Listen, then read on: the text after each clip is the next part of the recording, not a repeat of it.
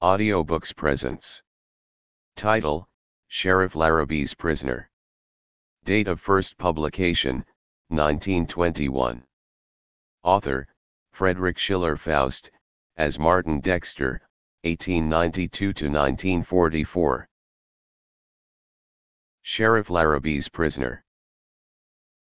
Note, when this short novel first appeared in the December 3, 1921 issue of Western Story magazine, the editor assigned Frederick Faust a new pseudonym for the story, Martin Dexter, but this would be the only time this name would be used as a Faust byline. Faust used other byline names at this time: David Manning, George Owen Baxter, and Max Brand. These multiple identities were intended to make the readers think that each one was a different and distinct author. Chapter 1. No Hangout. The rain had been falling steadily, with a northwester to drive it aslant. Now the wind leaped suddenly at Jack Montaigne, and, as if its former pace had been maintained only to lure him into a false security, it now drove the rain in level volleys that crashed against his slicker and stung his face. Even his weather-hardened hands resented the fury of the storm. The blast stopped the trot of his pony that remained for the moment leaning into the storm. Presently it again gathered headway, urged on by the tickling spur of the rider. When the anger of the wind and rain had spent itself, Montaigne screened his eyes and peered anxiously up the valley. It was then he made out the two lights, one a mere yellow ray which, passing through the mist of rain, was split into 1,000 shivering portions as Montaigne squinted at it, and the other merely a dim red blur. They were welcome sights to the rider on this black night, and yet he hesitated before going straight toward them. Eventually he decided that the news about him could not have preceded him to this desolate valley, and he touched the pony with the spurs again. This time the weary beast broke into a lope, cupping the muddy water on the trail in the hollows of his forehoofs, and sending it up in spurts and showers to drench the rider. But against such physical discomforts Jack Montaigne was proof. When the possessions of a man have shrunk to his bridle and saddle and horse and the old gun, sagging at his hip, when, moreover, fear and dread ride at his side, the elements are negligible factors. In truth, the storm fitted in with the mood of Montaigne, and his temper rose in fierce bursts of revolt against the world, just as the wind occasionally struck at him with redoubled force, and like the night his mind was filled with a steady, black gloom. The red light on his right now grew rapidly. The rain streaked down against it, and above the light he made out the outlines of a tree. Someone was sitting by a campfire to the lee of a tree, and that was his only shelter against this furious storm. There was no other conclusion to come to, and Montaigne shook his head in wonder. Perhaps the fellow had not seen that light down the road, that light which evidently came from a house. It was partly with a kindly determination to tell the camper that there was a better shelter in sight, and partly with the hope of learning a little about this valley in which he found himself, that Montaigne turned to the right and came squarely upon the fire. It was a miserable and uncertain blaze, fizzing and hissing constantly, as drops of water filtered down from the boughs of the tree above. And yet the broad trunk made a rather good shelter, for the steady wind kept driving the rain at an angle, and the man, whose back was against the tree, was in no danger of getting wet by the direct fall of water. Only the drops, that trickled through the foliage above, came splashing about him. He had been stirring weakly at the fire, and it was not until the pony came within a yard of the blaze, snorting in disgust as the smoke filled its nostrils, that the camper lifted to the view of Montaigne a white, rat-like face, out of which little bright black eyes glittered. "Get your own fire, Beau," said the camper, without waiting to learn definitely the purpose of the new arrival. "I ain't got any more 'n enough room for myself, and I ain't going to let you in. Get on your way and hustle your own fire." He enforced this suggestion with an ugly lifting of his upper lip, very much after the manner of a terrier guarding a bone.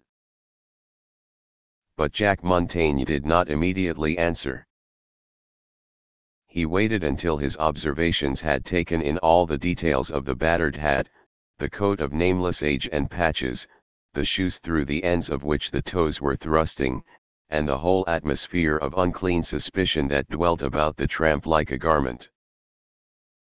"You dirty rat," said Jack Montaigne, when he broke silence. "I ought to twist your neck into 2 pieces." "What?" demanded the tramp, starting, as he shaded his eyes with his hands and peered half viciously and half curiously up through the darkness, as if he wished with all his heart to attack the man who had insulted him, but must first make sure that such an attack would be an expedient proceeding. That which he saw was apparently extremely discouraging, for he settled back against the tree and changed his open defiance to a sullen scowl. "But," went on Jack Montaigne, smiling in spite of himself at this change of front, "I'm going to do you a good turn, instead of kicking you away from that fire and out into the mud. I'm going to tell you that there is a house down the road about a mile. You don't have to stay here. You can go down there and sleep in the barn, anyway." "Can I?" asked the tramp. "All right, you go and try it." "That's all I got to say." "You go and try it." He wrapped his arms about him, shivering, as the wind grew fresher out of the north, and he grinned in mockery at the rider. "Did you try it?" asked the rider, with a sudden sternness that was not, however, directed at the tramp. "Did you try it and get turned out into a night like this?" "Maybe," replied the tramp. The rider set his teeth in one of those convulsions of anger which seemed to be characteristic, and the tramp, peering at him by the dim firelight, shrank from what he saw. "But are there no other houses around here?" asked Montaigne. "Find out for yourself," said the tramp. He had been emboldened by the generous indignation of the night rider, as if this were proof that the larger man would not take advantage of his superior size, or the revolver that was faintly outlined under the skirt of his slicker. "Find out for yourself, that's what I had to do." Jack Montaigne considered that lean, pointed face with a thoughtful contempt. "No," he decided at length, "I won't look any farther. I'll go to that house yonder, and I'll get supper and a bed there, whether they want to give it to me or not. If they turn even a dog out into this sort of weather, they don't deserve no consideration, and I ain't going to give it to 'em. If you want to come along with me, I'll see that they put you up, too." But the tramp merely laughed. "I ain't a fool," he declared. "I ain't going to walk that far for nothing. Besides, I'm doing fine right here." "'S long, then," said Montaigne. The tramp returned no answer, but he followed the stranger with a bright glance of his little eyes, as Montaigne swerved out into the storm again. Through the crashing of the rain Jack kept steadily for the house. Presently he saw the light in the window grow brighter, and he made out the shadowy form of a big ranch house, one of those long and ragged roof lines that attest many additions built onto the original and central structure. Turn a stranger away from such a place, where there must be room to put up 20 extra men. His anger grew with every stride of his pony. When at length he drew rein, his jaw was set. It was the rear of the house he had approached, and the light came from a projecting wing that was evidently the kitchen. As Montaigne swung out of the saddle, he stepped from the blast of the storm into the quiet shelter of the building. Pausing at the door, he heard two voices, both raised, one the harsh voice of a woman, and one a man's voice. "If he don't get the money out of that chest," said the man, "where does he get it? Anyway, I'm going to find out if—" "Shut up," exclaimed the woman. "Let me tell you."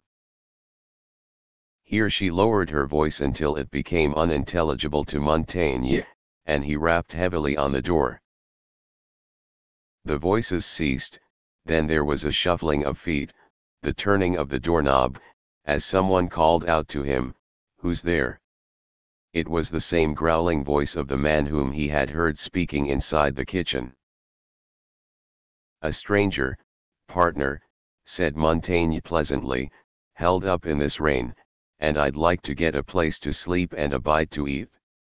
"This ain't no hangout for bums," answered the other fiercely. "Get out and stay out." And the door was slammed in the face of Montaigne. But in that moment he flung himself forward, leaning low, his shoulder and its cushion of hardened muscle presented for the shock, after the fashion of a football player. The door had been slammed, but the latch had not yet clicked home, and the lunging body of Montaigne knocked the door wide. The burly fellow was sent spinning across the floor of the kitchen and crashed into the wall, and Montaigne, crouched low and staggering, entered.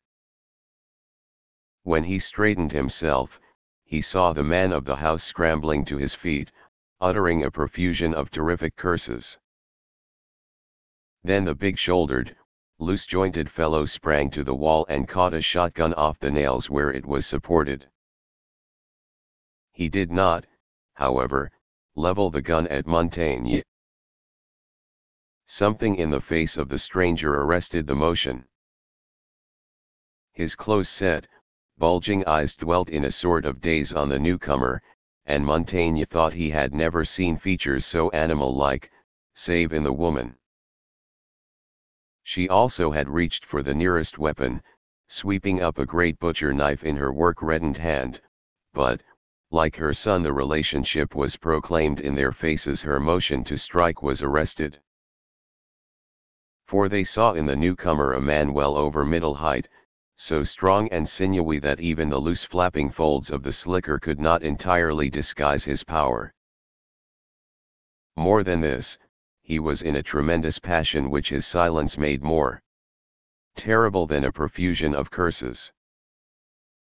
In relaxation he must have been a handsome man, but now his features expressed nothing but consuming rage. His brows were black above his glaring eyes, his nostrils quivered, his mouth was a straight, white-edged line, and the tendons of his neck stood forth. Moreover, point was given to his anger by the fact that his right hand was under his slicker. Beyond a doubt it was grasping the butt of a revolver.